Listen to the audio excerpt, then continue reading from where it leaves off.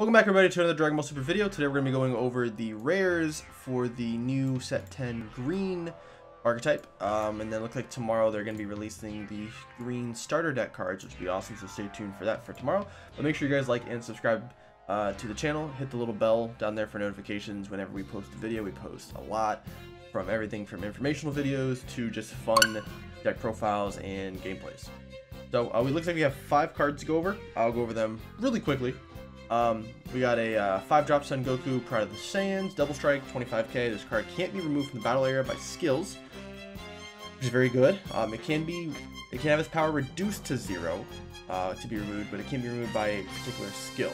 If there is a Son Goku with an energy cost of 4 under this card, and this card is in rest mode, when your opponent plays a battle card with an energy cost of 5 or less, they choose 2 cards in their hand and discard them. That's really strong because it's not a once per turn.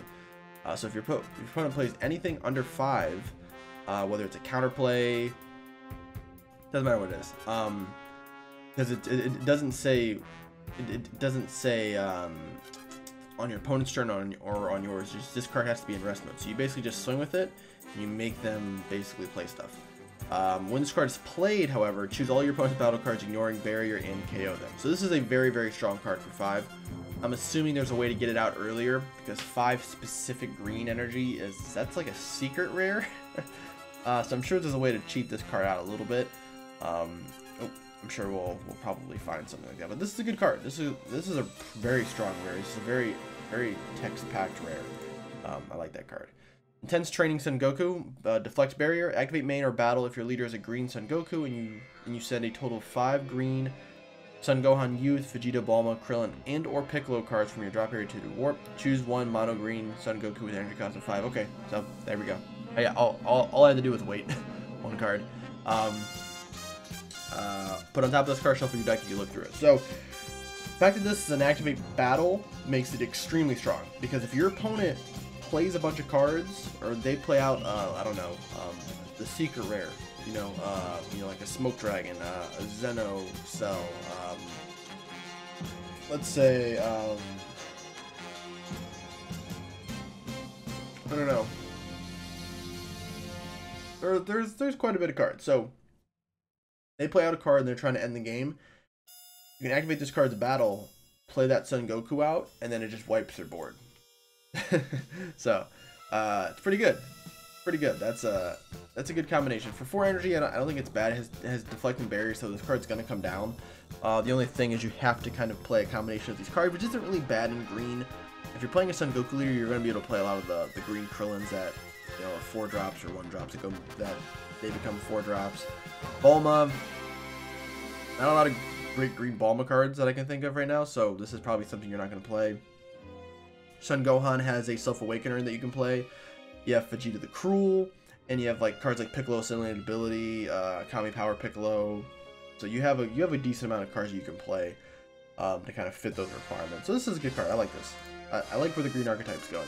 Frieza Dark Infestation, 4-drop, 15k, double strike, unique. If your opponent has 3 more energy, when this card is removed from the battle area by a skill or KO'd, add 1 extra green card with an energy cost of 1. Your drop to your hand. That's very good. So you get some of your maybe a negate, maybe a Cell's Earth Destroying Kamehameha, maybe an Artificial Impact, maybe some other cards that they're going to come out with. The 1-drop Dark Dragon Ball you can get. So that's pretty cool. Activate main, place a card in this drop area. Choose one of your opponent's card in your opponent's hand and discard it. So you get the effect of Earth Destroying Kamehameha. Not a big fan of this card. It's a 4-drop, 15k, which is just a terrible stat line. It does have double strike. But hopefully there's a way. I believe someone said in the last video there's a way to get these Zeno Friezas out. I'm assuming in the starter deck they'll have some way to get this out early too, because paying 4 energy for 15k is just not good. But when it is played, as long as it hits the field and then it's removed, you can, you know, basically take a card from your drop. That's an extra card to add to your hand. So you get a little bit of hand replenishment. So it's not a bad card. It's not a bad card. What I would probably do is I'd probably play this.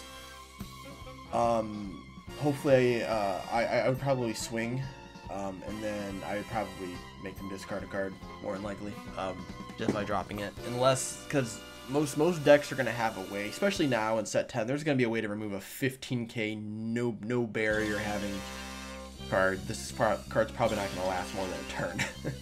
So it's not too highly on that card. Krillin Potential unlocked. 1-drop 4K permanent. During your opponent's turn, if your leader is a green Son Goku and your life is at 4 or less, increase the energy cost of this card by 3 in all areas. So there's like 5 Krillin cards that all have this sort of idea of where they're 1-drops or 4-drops. They have blocker. Looks like this card gains blocker. They draw. They're all to support the Son Goku archetype of watching Krillins die and Goku get stronger. When this card is played, choose one. Look at the top 5 cards for a unison card with a specific cost of 2. Very good. So this is basically a Krillin Searcher for unison cards, and then this card you can gain blocker as well. So yeah, it's not bad. It's not bad. I think this, and there's a Krillin Calling for Help, which is the same idea, but instead of searching, you just draw one. So pretty cool. This fits the Clashku archetype really well, which I'm working on a deck profile for it. So yeah, this card fits right in. This is good. I like this. This is a decent card. Last one. Yeah, we already saw this card yesterday. I'm not going to go over this again, but this is the Unison Denial of Hope cards basically for each color. Dodoria Brimming with Power. 1-drop counterplay. For leaders a mono green and you have a green unison card in play. If the battle card being played has an energy cost of 2 or less, it is placed in its owner's drop instead. Play this card. Okay, so we have a 1-drop Denial of Hope. It gets around barrier. You need to have a mono green leader and a unison card in play. Doesn't say what energy cost. It doesn't really, so you can just play any of them. But yeah, this is good because as long as you have a unison card in play, your opponent has to respect that, and you can basically pay 1 energy to remove 2 energy worth of card, I should say, from your opponent's board, which is very, very good.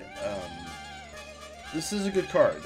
The requirement of having a unison card is, kind of makes it a little more steep. If it didn't have that requirement, this card would be bonkers, because you can just play it turn 1, just bounce Self-Awakening cards. But it's still really good. It may not come up too much right now. I'm trying to think of some really strong 1 and 2 drops that people can play. The Kid Q card comes to mind. The one that searches out 4-star balls. That's kind of the biggest one that I can think of. Or even the Policeman. Being able to bounce a Policeman back for 1 energy. It's pretty good. It's probably my favorite card outside of the 5-drop here. So this card's really good. I would like to see some more support of what we're going to get around this archetype. This is the catalyst of this card. It's pretty good. It has Deflect and Barrier, so gets around the Denial Hopes and the Hidden Potential and all that kind of stuff. Not a big fan of this card. I would like to see the starter deck stuff tomorrow. Make sure you guys tune in for that to kind of see how this card's gonna really do. That's gonna give you more of an answer. Another Krillin, just more support for Clashku, and then a 1-drop Denial. So it's pretty good. So good job, Bandai. We got some more good green stuff. Make sure you guys like the video, subscribe. Let us know what you guys think of these cards, and we'll see you guys tomorrow for the starter deck reveals.